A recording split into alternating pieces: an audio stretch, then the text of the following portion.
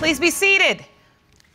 Good morning, Your Honor. Good morning. This is a case of Bruce versus Miller. Thank you, Jerome. Good day, everyone. Good day. Hey. Ms. Bruce, you say your ex-boyfriend was supportive during your pregnancy and never had any doubt about paternity.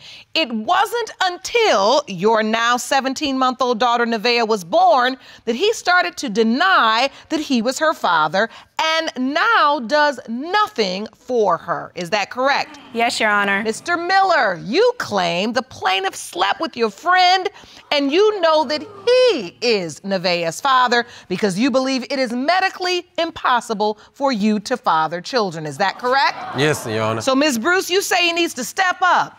That's right. What does he do for your daughter? Nothing. He hasn't done anything for my daughter all this year. Yeah, I mean, I've been there the whole time that she was pregnant and, but this year, she's correct. I haven't done much because of the situation being the way that it is between her and I. That has nothing to do with our daughter. Paternity of the she child. Still needs food. She still needs daycare. And you still need to prove that she mine. And so you've pretty much been doing this on your own. Right. Right. So take me back. I want to understand the nature of your relationship, how you all met, got together. I met him years ago at a party. We talked for a minute. I wasn't really interested. We didn't really talk much for a few years, and then he contacted me on Facebook in January of 2012, and we've been talking ever since then. Talking? What's that mean? Well, you've been doing more than talking if Nevaeh is here. Right. And right. he could potentially be the father. It moved kind of quickly. He moved in, and then we started to, So wait, how quickly after you met did he move in? Very soon, like a month. So a month after you... No, let me stop her right there. I met her technically like 10 years ago. Right. So it's like we were already familiar with each other. Right. So the process just went faster because of that. And is it a committed relationship? Are you boyfriend and girlfriend? It was never committed, apparently. Ever. It was never a monogamous relationship. I found out very early on. On both sides? Yeah, no. Oh, yeah, I found out very early on that he had been doing things outside of our relationship. That's a true statement. Yeah, that's true. Things happened between us and we broke up, so there was no more commitment. But we continue to deal with each other on other levels. Right. But the relationship... Deal with each other on other levels. Just go on and tell the story. Sex. Okay, so you still continue to have hanging out, still acting like we're in a relationship. We were living together.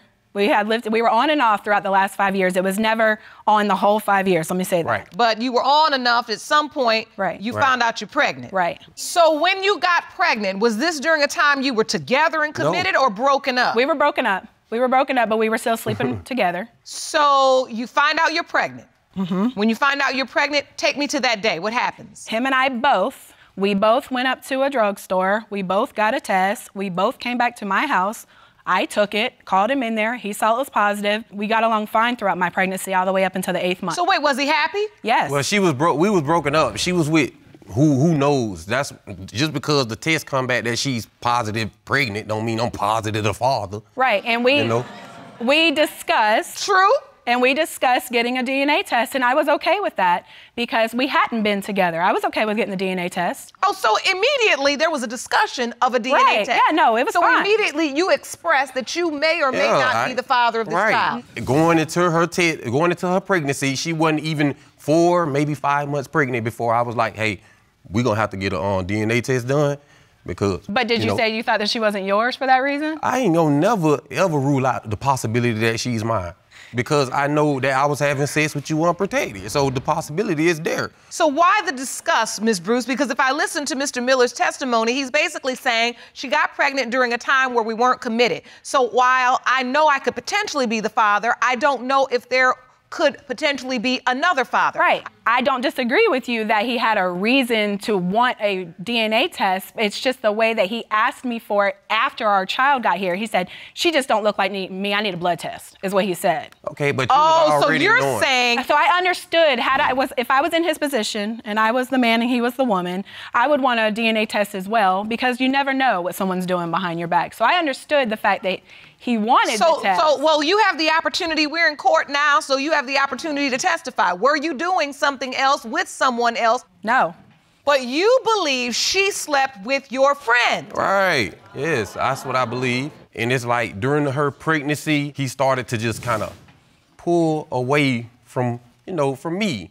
I'm not thinking much of it, but it was when she had the baby that things really came to light as far as the friend is concerned, because the day that she she went into labor, she had a C-section, and I'm up there to the hospital when the child is born. One of my friends gladly welcomes the child like a friend would welcome his friend's child. Like, hey, let me hold the baby. The one that's been distant, that's exactly how he was in the hospital that day. He don't want to hold the baby, but I noticed how he looked at the child. Really? When he came into the room, it was one of those looks like he wanted to see the baby, but not be dealt with the baby. He is delusional. If you want more episodes of Paternity Court, make sure to subscribe and click on the notification bell. Your friend of 30 years, this is a person you know very well, was acting uncharacteristically different. Right. When the child was born, the friend, he gave me a gift with some onesies in it. One of the onesies specifically said, my daddy is the blank. Okay, I won't say the name because the name that was on the onesie is a nickname that the friend goes by. What? I have that right here. Thank you. So you say this friend who started acting funny brings you 2 onesies for the baby? Mm-hmm. And it has the other guy's name. It said his nickname, not his real name, but I'm his friend. I know what you go by, of course. She knew what it was, and she hurried up and put it back in the box. He's lying. I ain't never seen a baby wear it. He is lying. So did you get a onesie that had his friend's nickname on it? No. Boy. So one of you all lying. He's lying. It can't be. Yeah. It's crazy. Mm-hmm. Are you still in touch with that friend? No. You confronted him about this paternity issue? Oh, yeah, I confronted him about this situation. Matter of fact, he actually reached out to me, called my phone, and he's like, as soon as I answer the phone, hello, he's like, hey, what's all this about? You think Kelly, baby is my baby?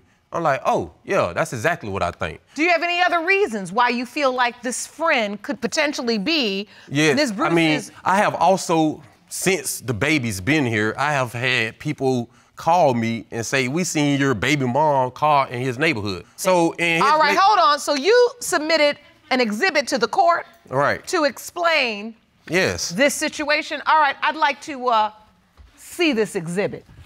Okay, this is the neighborhood that he lives in. Out there, it's a residential neighborhood. Ain't no stores out there, no clubs, no place but somebody's house. Okay? So you're saying her car was spotted in this neighborhood? Right. Not once, twice.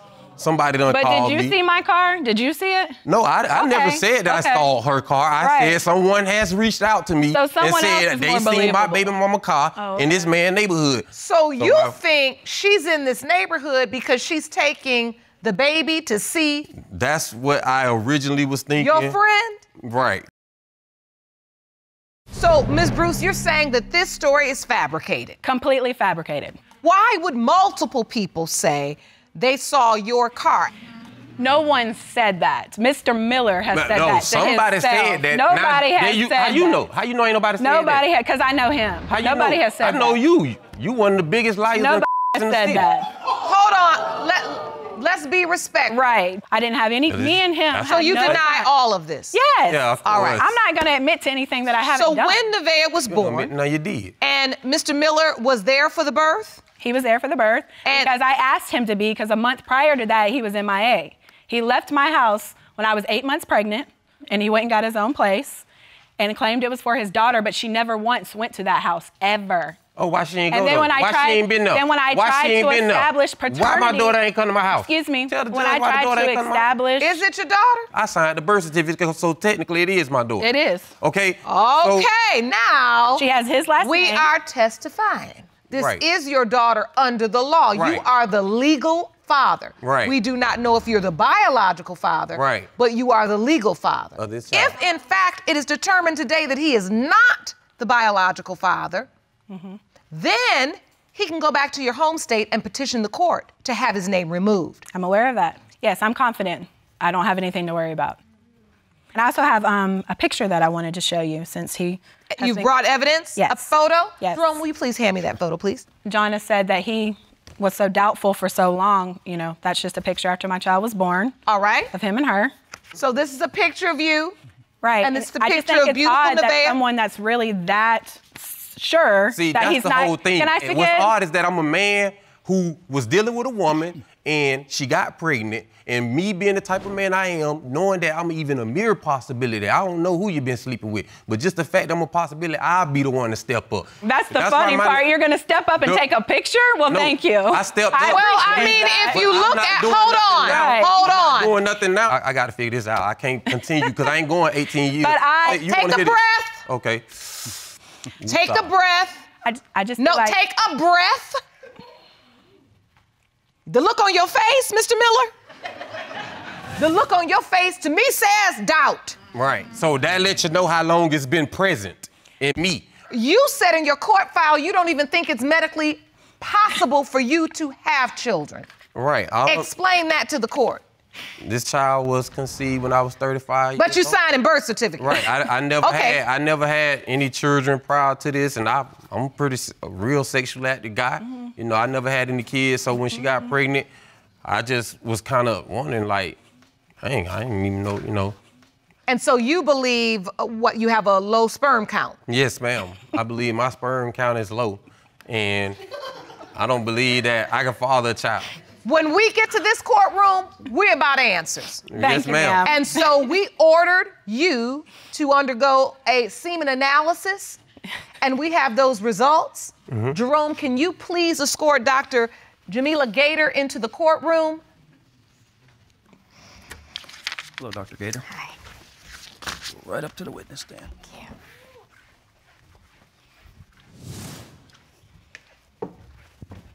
Hi, Dr. Gator. Hi. Thank you so much for being here with us. We're here discussing the paternity of beautiful baby Nevaeh. Mr. Miller has indicated through his testimony he believes he has a low semen count. So can you explain Mr. Miller's results specifically? Yes. So in Mr. Miller's case, his total volume of sperm in the actual analysis was quite low. His actual total sperm count was also borderline low at 19 million. So normal is closer to 40 million. His motility was actually very low. Normally males, 50% of their sperm are motile, which increases the chance of pregnancy because the sperm has to swim to the egg to basically fertilize it. So in Mr. Miller's case, only 24% of the sperm were motile, which is very low. What is the chance that he would be able to father a child? Because here we, of course, are talking about paternity. So it's possible still for Mr. Miller to father a child with a low sperm count, but the likelihood goes down significantly with a sperm count that low. Very interesting. So when you hear that, Mr. Miller, does that in any way affect your belief as you came into this courtroom, what you feel about Nevaeh? You know, and hearing this just confirms that thought that I had. You know, I don't want her to just, oh, that's your baby, oh, that's your baby, that's your baby, that's your baby, that's your baby. Like it was just me that you was dealing with, like you claiming. All right, so Ms. Bruce, has your position changed? Nope, it looks like he's clear from here on out. He shouldn't have any more kids, but he's got mine. Well, we'll see. They were swimming fine then. Okay. Well, that's all that matter, right? That's right. We'll find out how well they were swimming. At the end of the day, I just want him to be in her life. I want him to be a father to my daughter. She deserves that. Those are your hopes. Those are my hopes. I just want him to get past some of the anger that he has towards me in order to stop hindering the relationship with her once he finds out that she is his. Well, let's get to the truth. Let's do that. So we can see where we go from here. Okay. Jerome? These results were prepared by DNA Diagnostics, and they read as follows. In the case of Bruce versus Miller, when it comes to 17-month-old Nevaeh Miller, it has been determined by this court. Mr. Miller, you are the father. Yeah, okay. You are the father. That's perfect for me. That's your gorgeous little girl. I really appreciate it, and I apologize to her for the way that I have handled the situation throughout this whole year and throughout the... Just step up and be my baby's daddy. That's all I want you to do. Baby. That's it. So when you look at your little girl now, I see you feel emotional. Why do you feel that? Because I have allowed so many different influences to keep me from me. Well said. Because when you make a child, it is a part of you. Yes, this is way heavy on me. So it's great to find out the truth once and for all and be able to do what needs to be done. And I see your emotion, Miss Bruce, because I know this has been a long road. You understand that much of this is a symptom of your toxic relationship. Both of you are more than intelligent enough to have solved this DNA situation months ago. I see you can't even keep your eyes off of her, Mr. Miller. It's my babe. She's been waiting on you. Yeah, I know. Every little girl wants her daddy. Yes. We have counseling and resources for you. I want you to talk to Dr. Jeff about how to do this. Co-parenting is not easy, but you can do it. Nevaeh's worth it. Right. I wish you all the very best. Court is adjourned. Thank you.